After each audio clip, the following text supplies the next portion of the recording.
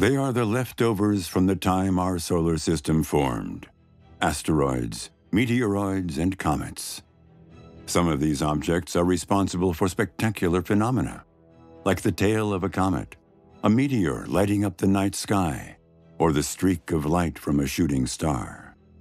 And some of these drifters through space can get dangerously close to the Earth.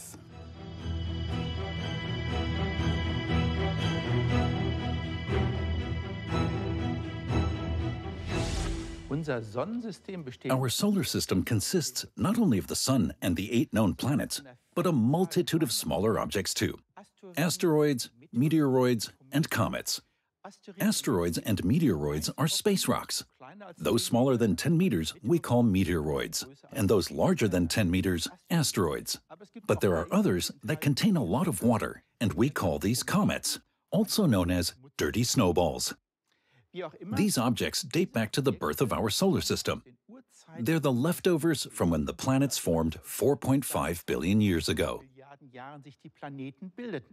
And that's why we're so interested in visiting them, to help us understand how the solar system came into being. What was it like back then?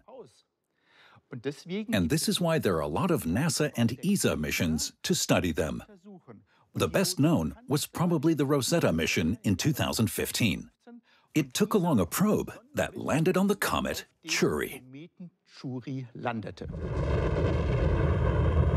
On March 2, 2004, Rosetta is launched into space by an Ariane 5 rocket. The probe, built by the European Space Agency ESA, is to investigate the primordial material of our solar system. To this end, it will visit one of the oldest and most primordial celestial objects, a comet. Its destination is 67P Churyumov-Gerasimenko, also known as Chury, an eyewitness to the birth of our solar system. The Rosetta mission consists of an orbiter and the landing module Philae. It takes an entire decade for the unusual probe to travel to the target comet. The property of giving all the other particles their mass. So it's the key particle in telling the other particles how heavy they are. In other words, it's the basis for everything we see and feel around us. Rosetta ist ein Riesenlabor, ist eine große Anstrengung und konzipiert, durchgeführt im Orbit einen Kometen. In August 2014, Rosetta enters orbit around Chury, the first probe ever to be placed into orbit around a comet. Rosetta surveys the comet and eventually releases the lander Philae. In November 2014, the lander touches down on the surface of Chury. Scientists liken this ESA mission to the first moon landing, so momentous is the event. We successfully landed a man-made object on the surface of a comet. How cool is that? It's like the first car or the first successful airplane flight. We were able to see it all happen from the orbiter. We watched as a man-made object came in to land on the surface of a comet. It's a stunning achievement for all the disciplines involved. An engineering tour de force, quite unbelievable. It brings tears to your eyes. It's so wonderful. Chury consists of 2 bodies, joined as the result of a collision, and weighs roughly 10 billion tons. It takes around 12 hours to complete one rotation about its axis. The mission represents a milestone in cometary exploration. Rosetta and the landing module Philae offer a glimpse into the early stages of our planetary system. Wie kommen wir zu dem, was wir hier unter unseren Füßen haben? Woher kommen How did the Earth come about? Where did the planets come from? What did the early phase look like? What were the constituents before they were processed? We see the Earth every day and all the amazing things that can happen. But what were the building blocks of the early solar system? What was available and what collapsed? Where did it come from? And what's the story behind it? What role do comets play in transporting water during the early phase? When we look at the Moon, we get an idea of how violent things were in the past. But we're here nonetheless, and should be very glad of the fact. In September 2016, the American probe OSIRIS-REx sets off for Bennu, a near-Earth asteroid. Bennu is a dark lump of rock with a diameter of roughly half a kilometer. After traveling for 2 years, the probe reaches the asteroid. In December of the same year, OSIRIS-REx enters orbit around the object. The asteroid is on the risk list because it comes dangerously close to our planet, an Earth crosser.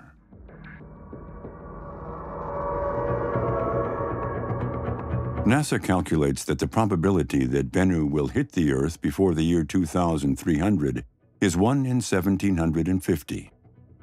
The asteroid is full of surprises. Being a pile of rubble covered in rocky fragments of all sizes racing through space, it's much less dense than scientists thought and continually ejects material into space.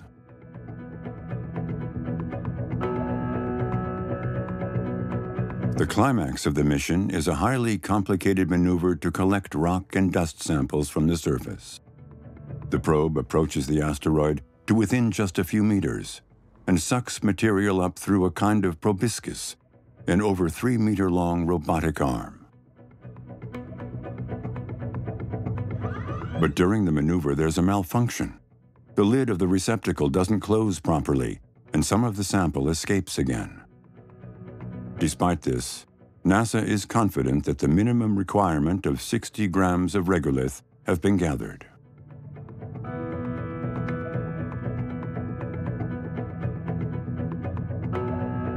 On May 10, 2020, the explorer OSIRIS-REx heads back to Earth with the gathered sample.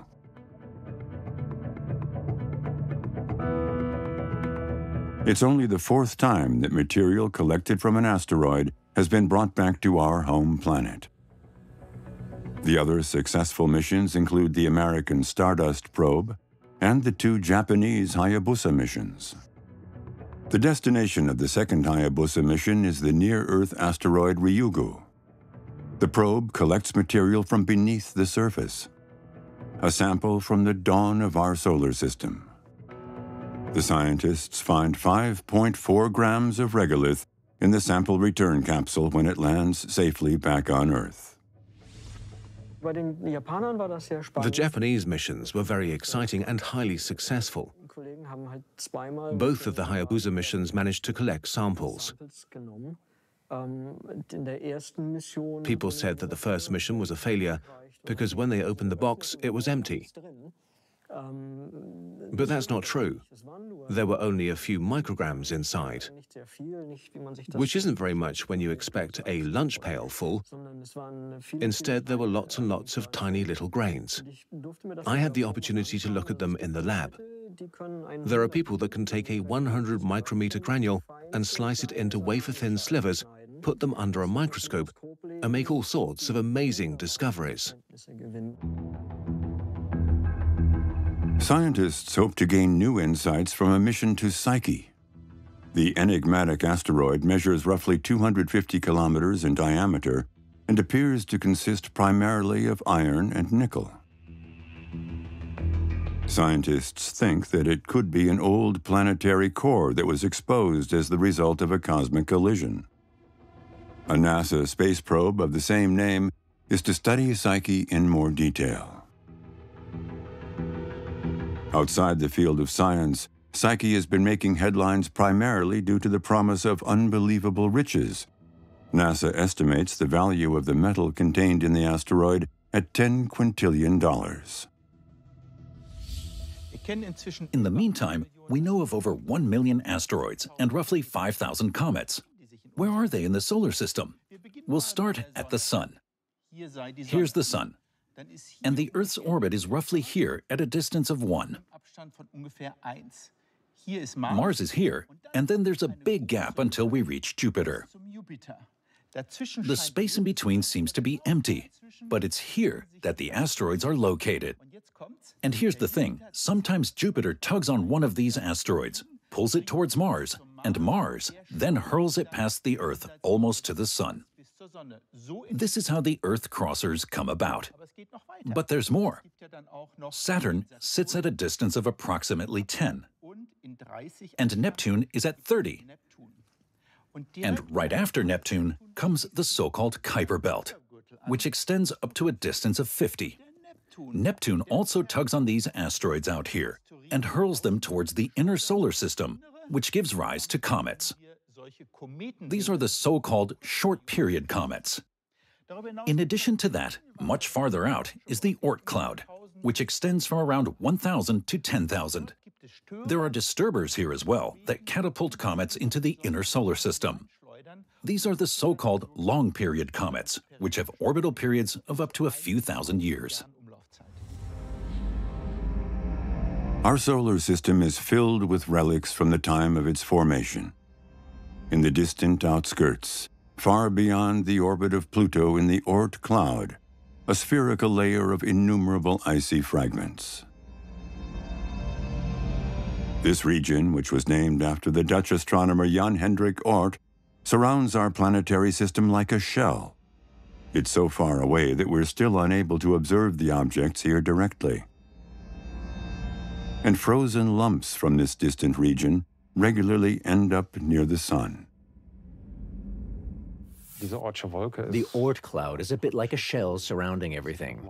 It was deduced and postulated based on model calculations. We've never actually visited any of the objects there, but we presume that this is the region of the solar system where comets come from.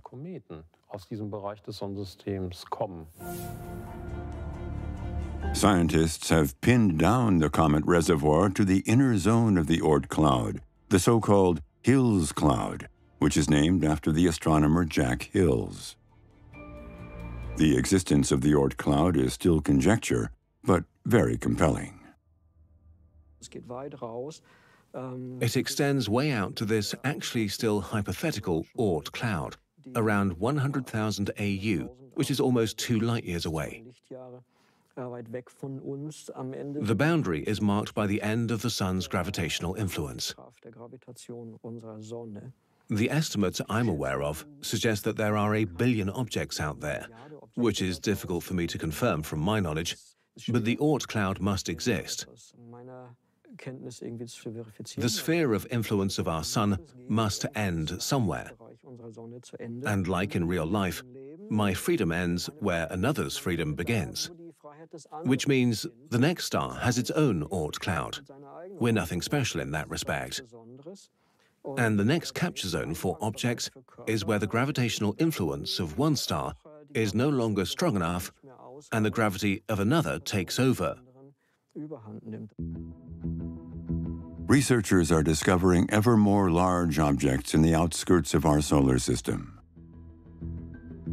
One of these is Sedna, a minor planet with a diameter of around 1,800 kilometers, and named after the Inuit sea goddess.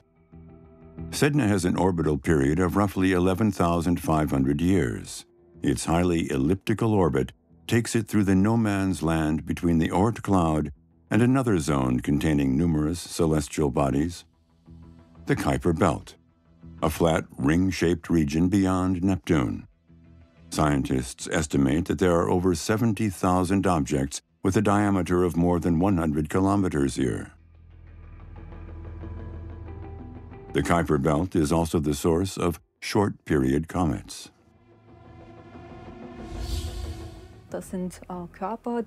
These objects are like time capsules because they contain within them the primordial material used to build the solar system. And by examining these types of planetary objects, we can draw conclusions about what sort of material was around back then and from which the planets formed. Another region full of rocky debris is the asteroid belt. It's located between the orbits of Mars and Jupiter. This is where the majority of asteroids are found. Sometimes two asteroids collide and break up. These fragments then drift inward toward Mars. Mars pulls them further in the direction of Earth, whereas near-Earth asteroids, they can come uncomfortably close to our planet, or even hit it.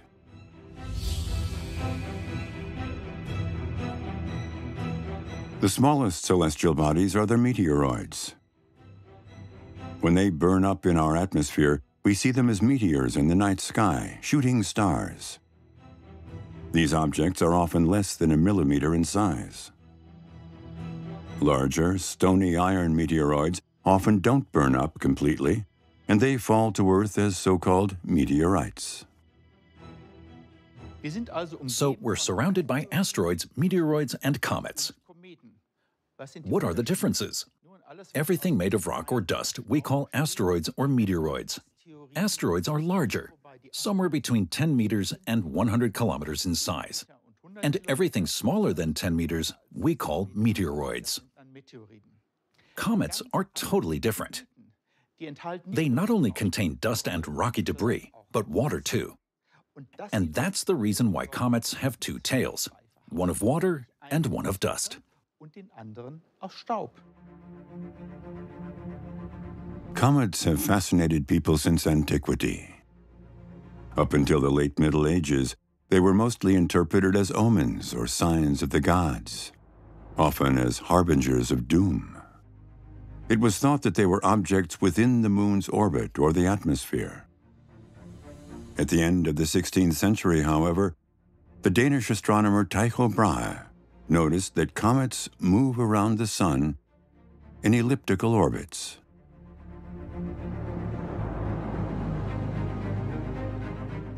A comet is an object that contains many volatile constituents.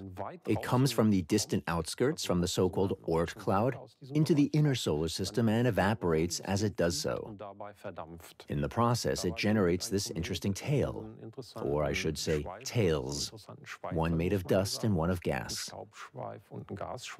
Comets are a bit like the imposters of the solar system. In reality, they're actually rather small objects, but they puff up enormously due to the coma that forms and suddenly become visible in the sky.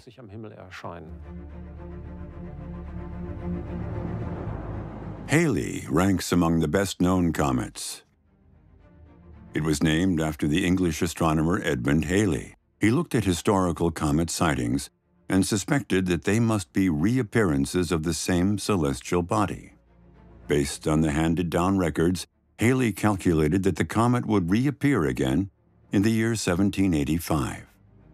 Edmund Halley died 43 years before the appointed date and was thus unable to verify his theory. But scientists throughout the world awaited the predicted event, and they were rewarded. The comet returned right on time. Halley pays us a visit about every 76 years, the last time being in 1986.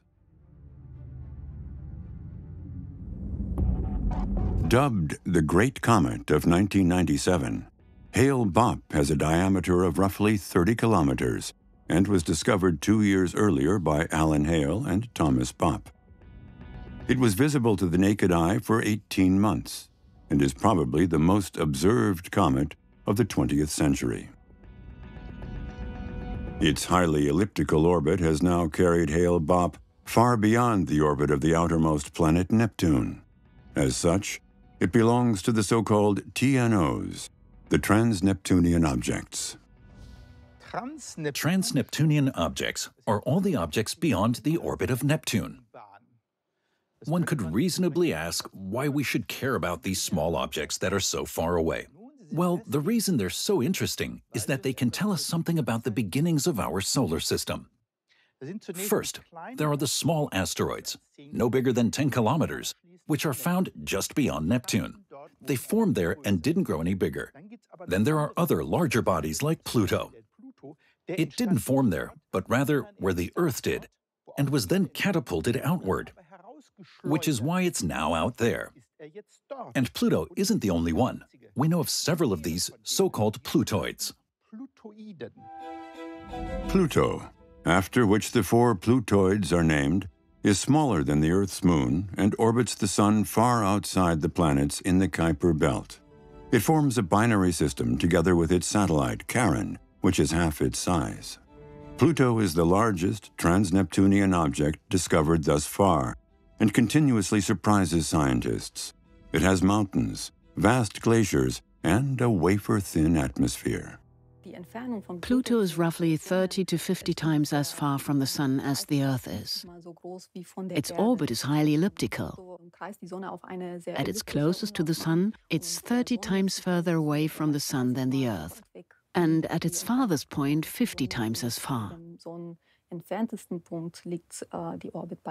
Another interesting thing is that Pluto rotates in the opposite direction to the Earth and most other planets in our solar system. This means the Sun would rise in the west and set in the east, but the Sun would appear extremely small at this distance, so the amount of sunlight would be minuscule too. The dwarf planet Pluto and Charon, the largest of its 4 moons, are more akin to a double planet than a planet-moon system. The center of gravity of the two bodies lies roughly 1,200 kilometers above Pluto's surface. As such, the two bodies orbit one another as they follow their highly elliptical orbit around the Sun. New details about the Pluto-Charon system were revealed by NASA's New Horizons mission. The probe discovered a fantastic and bizarre world on Pluto that fascinates scientists. A surface with mountainous terrain and a vast craterless area of smooth ice testifies to a turbulent past and a dynamic present. The up to 3,500-meter-high mountains consist not of stone and rock, but of frozen water ice. Far beyond Pluto, Eris and its moon Dysnomia drift through the blackness of space. The most massive and second largest known dwarf planet after Pluto, its icy surface causes Eris to shine brightly. Smaller than Eris and Pluto is the dwarf planet Makemake, named after the creator god of the native Easter Islanders. Makemake is orbited by a moon that is black as coal. The fourth Plutoid is Haumea, which has an elongated shape. It has 2 moons and is encircled by a ring of rocky debris. The dwarf planet, which was named after a Hawaiian goddess, takes 285 years to orbit the Sun.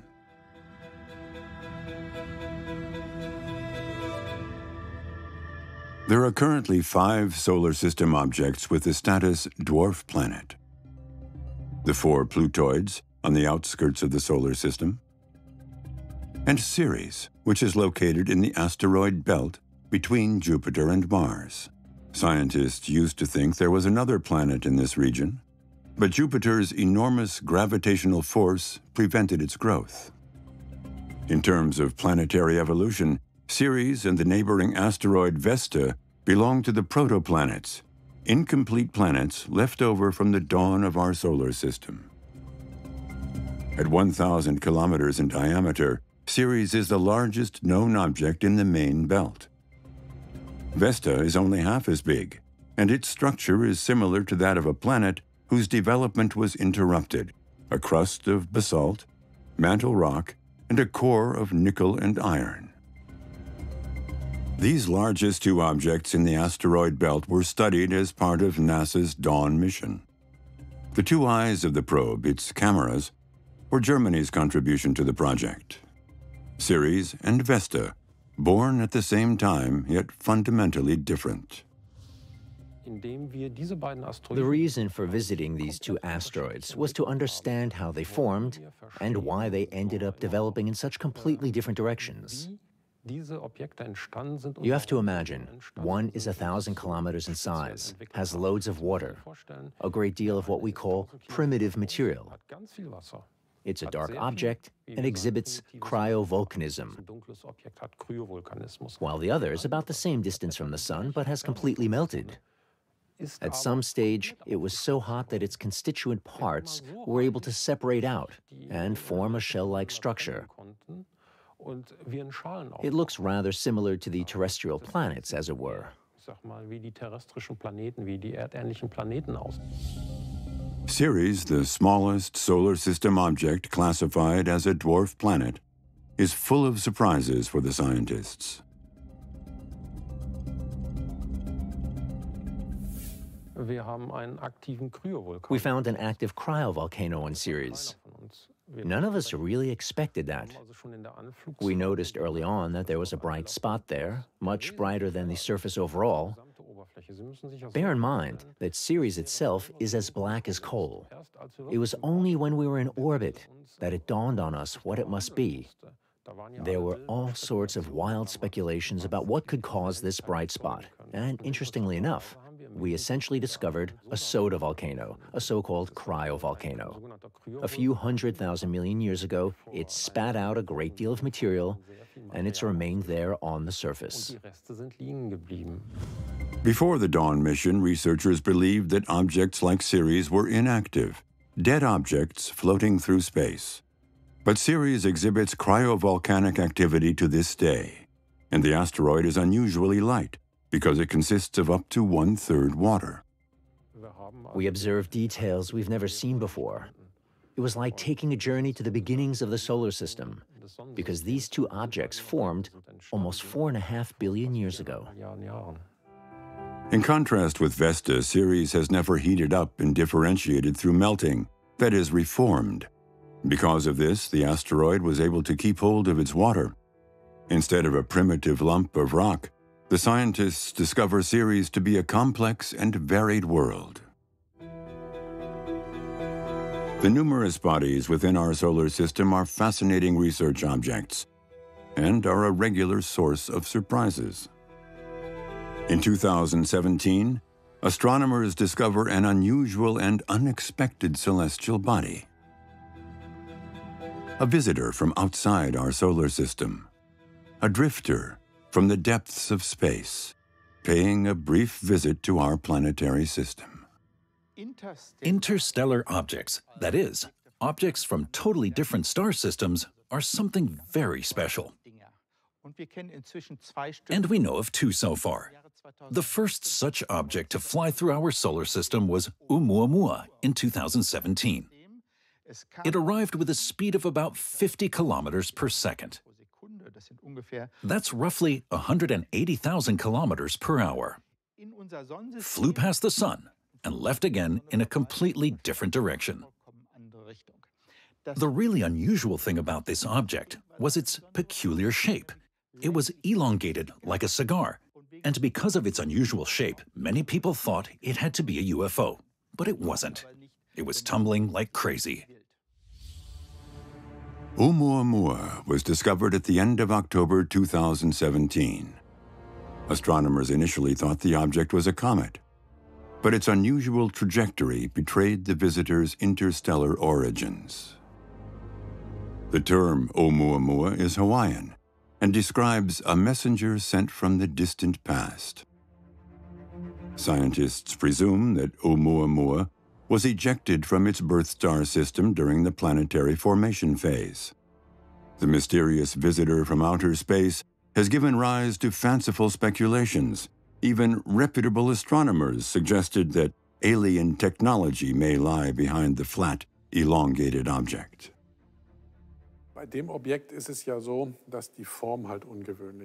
The thing about this object is that its shape was so unusual, and some people said something like this couldn't have formed naturally because basically everything in the universe is round for reasons of symmetry. I'd say that pretty much anything is possible in the universe. Of course, objects like this can exist. If you're of the opinion that this object was created artificially, you have to make quite a few assumptions that I would consider at least as implausible as the proposition that somewhere in the universe there may be a mechanism that allows elongated cigar-shaped objects to form rather than round planets. The majority of researchers do not believe in an alien spaceship, though. They suspect that Oumuamua came from the constellation Lyra, 25 light-years from Earth. Its main star, Vega, is the brightest star in the northern sky. Solid nitrogen, as occurs on the surface of Pluto II, would explain the strange properties of the interstellar object.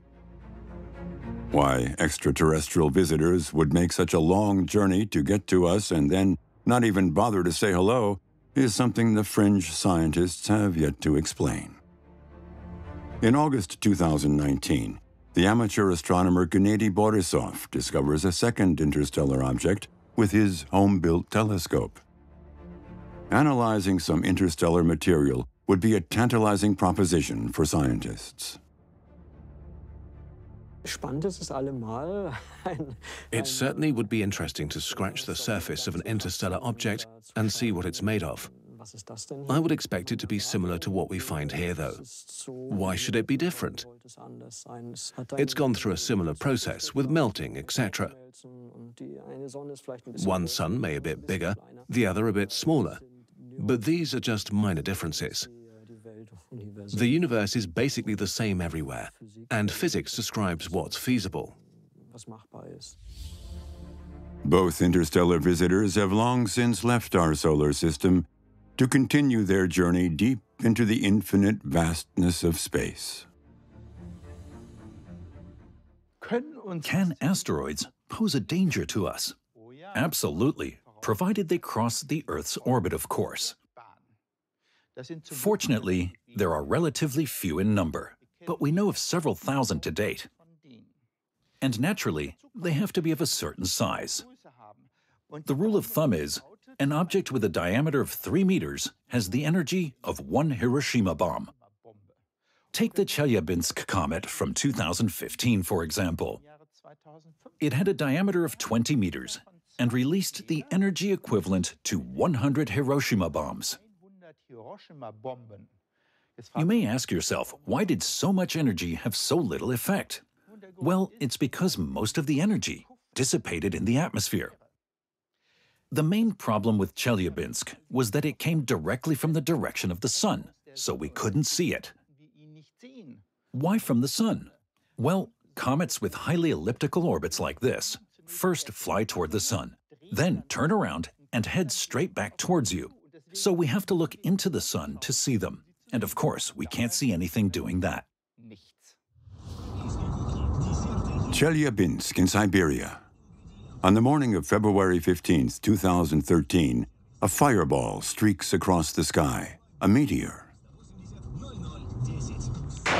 Before the rock hits the Earth's atmosphere, it had a diameter of approximately 20 meters. The visitor from outer space exploded at an altitude of roughly 30 kilometers above the Russian metropolis. It was a relatively small object, about 20 meters in diameter, which probably entered the Earth's atmosphere at a speed of 10 to 12 kilometers per second. Such events are quite common. What made it notable is that a lot of people were injured. The problem is a great deal of kinetic energy is dissipated all at once. This resulted in a kind of explosion which generated a very pronounced shock wave. And this shock wave caused a lot of windows to shatter and roofs to cave in, and people were injured as a result.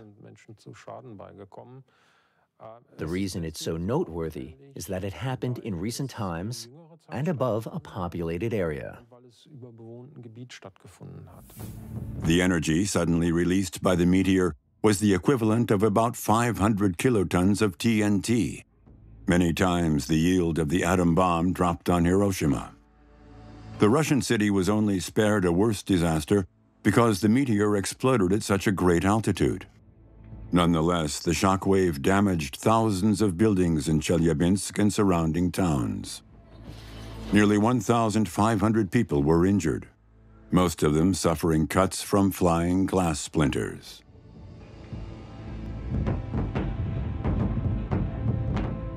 In the aftermath, several fragments of the meteorite were found, but the majority burned up in the atmosphere. The remnants contained jadeite, a material which is rare on Earth and is formed under conditions of high pressure and temperature. The scientists suspect that the meteor was the product of a cosmic collision that knocked it out of a mother asteroid.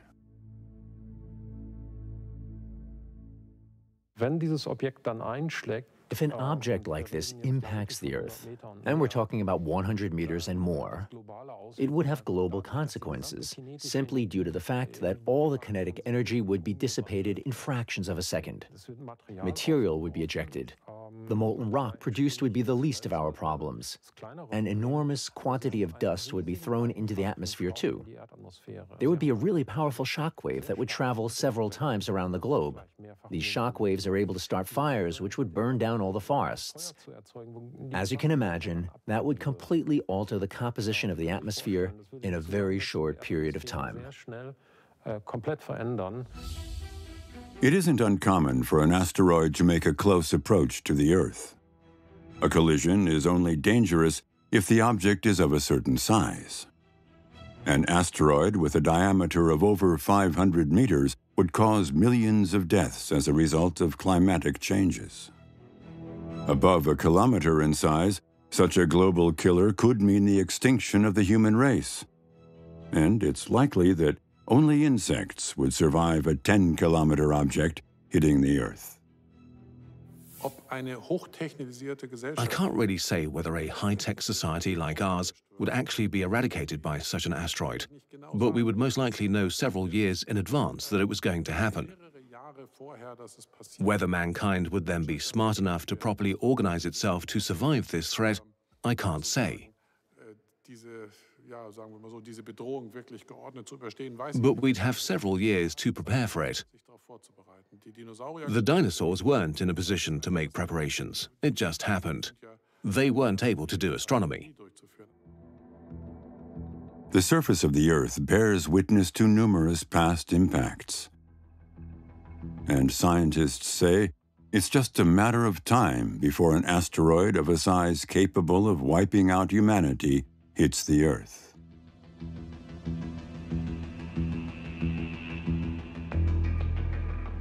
One such hazardous object is Apophis. The 300-meter class asteroid will approach our planet 10 times nearer than the Moon in the year 2029. Current calculations predict that the 50-million-ton rock will pass by the Earth at a distance of barely 30,000 kilometers.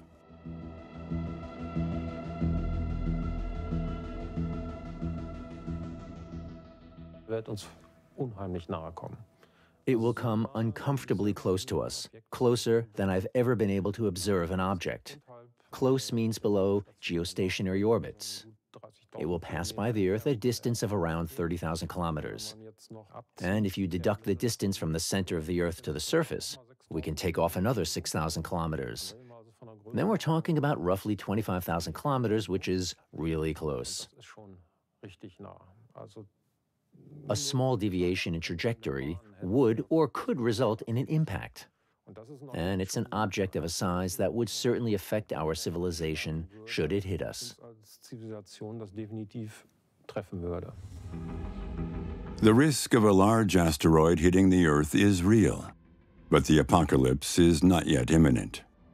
To the best of our knowledge today, Apophis will miss the Earth on its next flyby, though only barely. What would happen if Apophis hit the Earth in 2029? Well, we can make a pretty accurate prediction. Apophis has a diameter of 300 meters, similar to this asteroid here. If a thing like this hit the Earth, it would release the energy equivalent to around 1 million Hiroshima bombs. If it fell on Germany, Germany would be completely obliterated. So we have to do something to prevent it. But what? The simplest solution would be to put a nuclear warhead on a rocket, fly it to the asteroid, and blow it up. But 300 meters is a bit big for that. Another option would be to explode the nuclear warhead next to it, and the fast-moving debris created should push the asteroid aside and thus off course. Yet another possibility would be to take a rocket motor, strap it to the asteroid, and by continually firing it, push it off course. But the even bigger problem is that there may be many such life-threatening asteroids out there. What we need first is a catalog that lists them all. Then, we can work out their orbits and predict when dangerous asteroids like this would collide with the Earth. We know of over 1 million asteroids in the solar system to date. Automatic search programs discover thousands of new objects each day. Only the Earth-near asteroids pose a threat to humanity. They orbit the Sun where the inner planets are located. Around 30,000 have been identified thus far. Potentially hazardous asteroids are added to a risk list, that is, a list of all candidates whose impact probability is greater than 0. I'm not really worried about the sky falling because we can do the calculations. There are a lot of objects flying around up there, and we're observing them. Up to a certain distance, we're able to keep track of all the objects that pose a serious threat to us. Which is why we can say that nothing is going to happen in the next 20, 30, 40 years. I'm self-serving enough to admit that this is the timescale that interests me, and nothing will happen in my lifetime. But of course, it could happen in the next 1,000 years. That said, I'm of the firm opinion that we live in an era where, for the first time ever, the Earth is in a position to defend itself, as it were. That is, in which there are intelligent life forms on Earth that are able to see this threat and take action to avert it. This is the first time that this is the case, and these life forms will mitigate this threat. ALMA, the Atacama Large Millimeter Array in Chile, is one of the stations that keeps track of asteroids. The main job of the telescopes is observing exoplanets and stars, but they also provide precise data on other celestial objects. They don't operate in the visible spectrum, though, but in the microwave band. This means that they can detect and track asteroids by their own thermal emissions. At present, NASA and ESA see no threat to the Earth. Nevertheless, our planet is being constantly bombarded by objects from outer space. There are 5 major impacts in the Earth's atmosphere, with I think 10% the energy of the Hiroshima bombs each year, with thousands of tons of material raining down here each day. We live in a universe full of small objects, from dust to large bodies, and most people aren't really aware of the fact. It's a busy place. Fortunately, we have an atmosphere that protects us, but only to a certain extent. The danger is real. One statistic I've read says that a child born today has something like a 1 to 5% chance of witnessing the impact of a 100-meter object during its lifetime.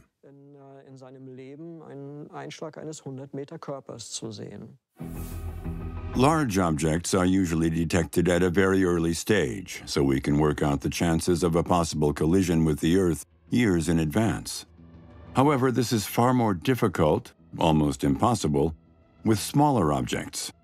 That's what makes them so dangerous. The insidious thing about these small objects is due to the fact that they're small and dark, like a black swan at night. So we need really good telescopes to be able to discover small, fast-moving objects like this.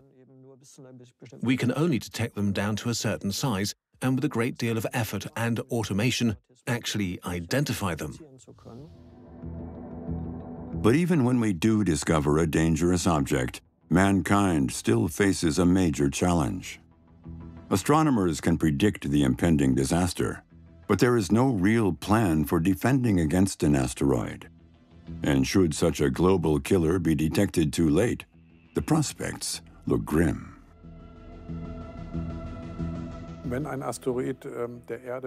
If an asteroid has already got as close to the Earth as, say, the Moon, it's already moving so fast and has so much kinetic energy, as physicists say, that even if we fired everything we have on Earth at it, there isn't much we could do about it anymore.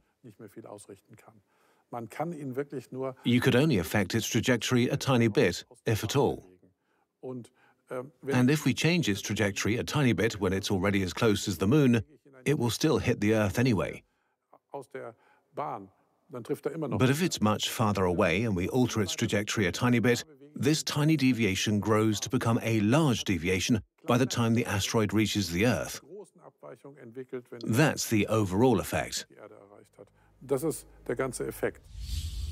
The fact that an asteroid can actually be pushed from its course was demonstrated in 2022 by the DART mission, a spectacular field test conducted by the space agencies NASA and ESA.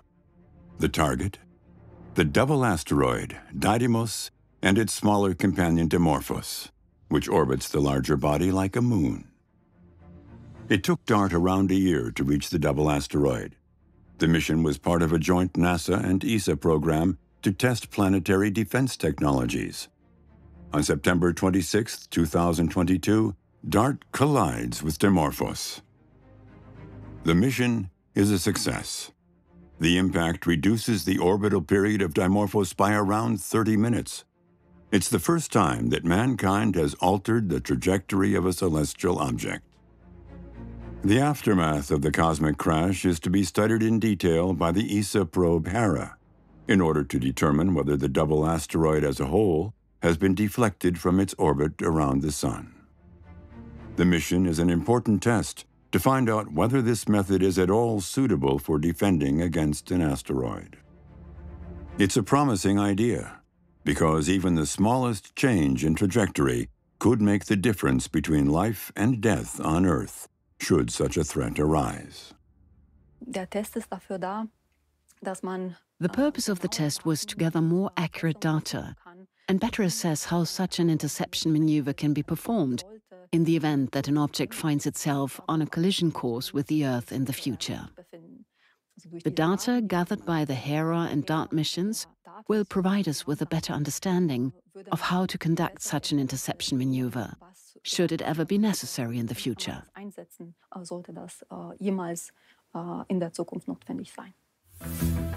It isn't the first time that such a solar system object has been deliberately targeted.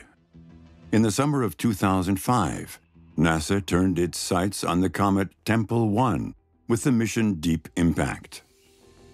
A projectile made predominantly of copper and weighing nearly 400 kilograms smashes into the comet, leaving a crater 150 meters in diameter and 30 meters deep. The objective of the mission was not to divert the object, but to examine its consistency. Will a large asteroid hit us at some time in the future? Absolutely, no question. It's just a matter of time, and the consequences will be devastating.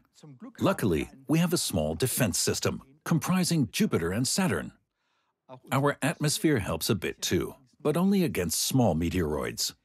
It would actually be possible for us to build our own defense system, but the various countries have not yet managed to come to a consensus. But the most crucial thing is to know which of the asteroids out there could potentially pose a hazard in the first place. And for this, we need a catalog, which we don't yet have. In our search for these asteroids, it's very helpful to know how our solar system formed and how life on Earth came about. Asteroids, comets, meteoroids. All fascinating celestial objects which regularly put on impressive displays for us in the night sky and grant scientists deep insights into the dawn of our solar system. Investigating them helps us to understand how our planet formed and learn more about our own origins. But some of these objects can pose a danger to humanity. And perhaps it's already heading toward the Earth, the visitor from outer space that could extinguish the human race, as happened to the dinosaurs all those years before.